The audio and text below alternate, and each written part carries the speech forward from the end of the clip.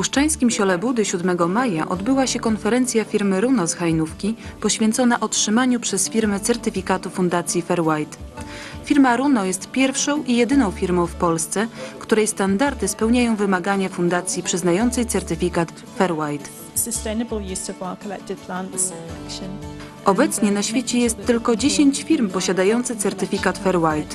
Standardy certyfikatu pomagają wspierać działania zmierzające do zrównoważonego zbioru roślin, tak aby zioła były zbierane i sprzedawane w sposób zachowujący populację roślin oraz przynoszący korzyści producentom. Well, I think that people are getting more and more interested in the social and the environmental impact of the goods that they buy. So in countries like the United Kingdom, where I'm from, people will often ask who made this product. How do I know it's not damaging to the environment? So a certificate like FairWild shows that the company that is purchasing the product is taking care of nature. Przygodę ze skupem ziół firma Runo rozpoczęła w roku 1991. Surowce pozyskiwane przez firmę pochodzą z ekologicznie czystych terenów Polski północno-wschodniej. Firma zajmuje się pozyskiwaniem i przetwarzaniem ziół i surowców zielarskich, produkcją wyrobów rękodzieła ludowego oraz produkcją mieszanek przyprawowych i herbatek.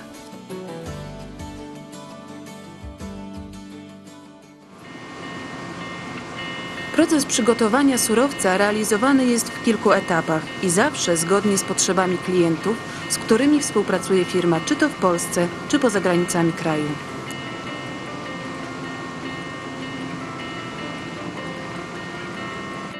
Zioła w stanie surowym przewożone są w workach przez zbieraczy do punktu skupu.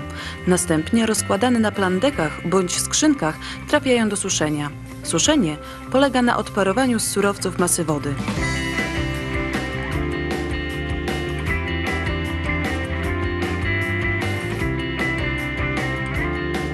Kupiony surowiec suszony jest w suszarniach komorowych sterowanych elektronicznie.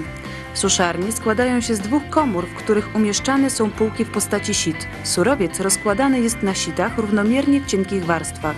Temperatura suszenia dostosowana jest do rodzaju surowca i do substancji czynnych w nich zawartych.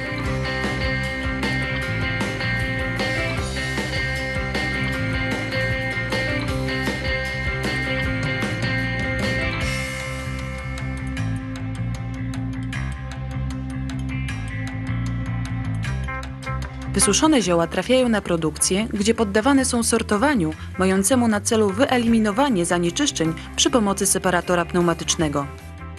Tu trafiają zioła z punktu skupu wysuszone, oczywiście z naszych magazynów też. To jest podstawowa nasza maszyna, którą przetwarzamy zioła, tniemy je. Rozdrabniamy je na różne frakcje w zależności od zamówień klientów.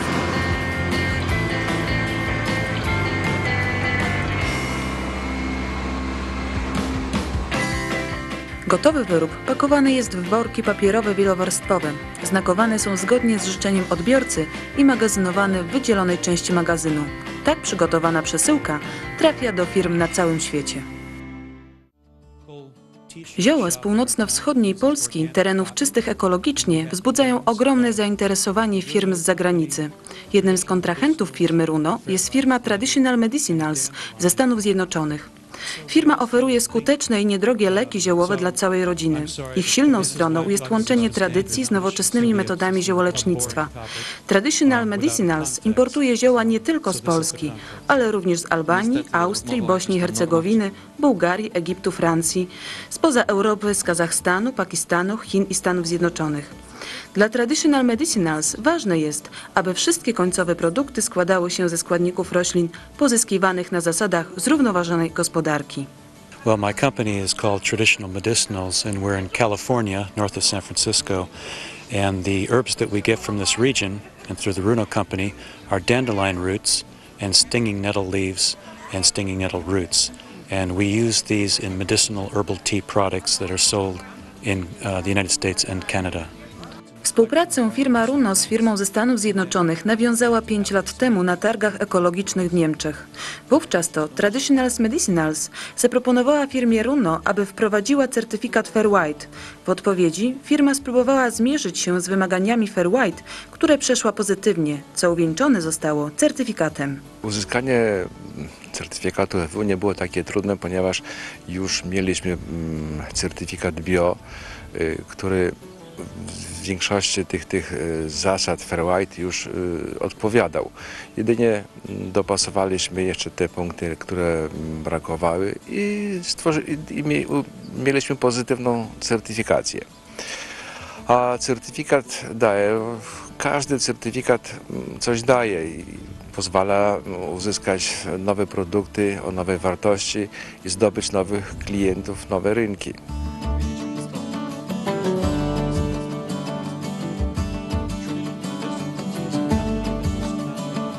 What it means to you for our intention, our commitment to continue a FairWild trade relationship with Runo means that in your own households you can plan into the future on household income. As the years go by, you can get an idea of what you can plan on that will be coming from these harvests as we continue to do this work. Tworząc wymagania systemu FairWild, brano też pod uwagę coraz większy nacisk na zbiór roślin potencjalnie zagrożonych, który może naruszyć lokalne ekosystemy oraz zagrażać pogorszeniu się warunków życia zbieraczy, którzy zazwyczaj należą do najbiedniejszej grupy społecznej. Zgodnie z ideą i podstawowymi zasadami FairWild, zbieracze mogą liczyć na pewne korzyści. Otrzymują za produkty certyfikowane o 5% wyższe ceny. Uruchomiony jest również dodatkowy fundusz, z którego finansowane są potrzeby zbieraczy. It's very important. We have an aim in our company to have a 100% sustainable botanical supply chain. And for us that's more than organic. That's more than ecological sustainability. We need to include elements of economic and social sustainability, and we want to give back to the communities who produce the herbs that we use for our products. Na podlaskiej wsi zielarstwo, zbieractwo było popularne od zawsze.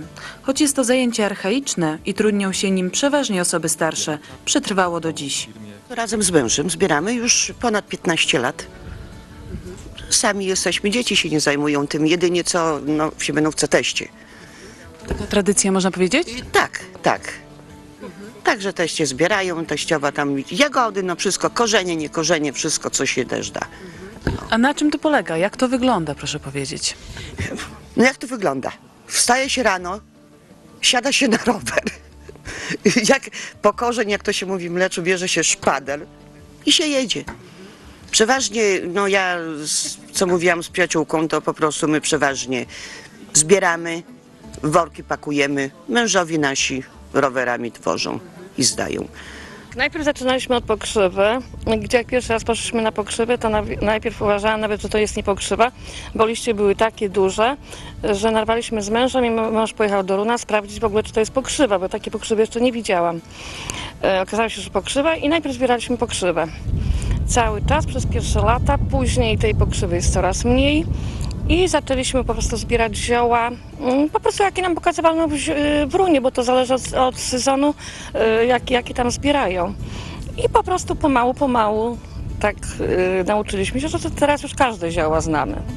Aby sezonowy zbiór ziół przyniósł efekt w postaci jak największej ilości zebranego surowca, firma Runo sezon zbioru zaczyna od podpisania umów i przeszkolenia osób zajmujących się prowadzeniem punktu skupu i zbieraczy. Firmę martwi jednak fakt, że w ostatnich latach ubywa młodych osób chcących trudnić się zbieractwem. Niepokoi nas jednak zmniejszona liczba zbieraczy.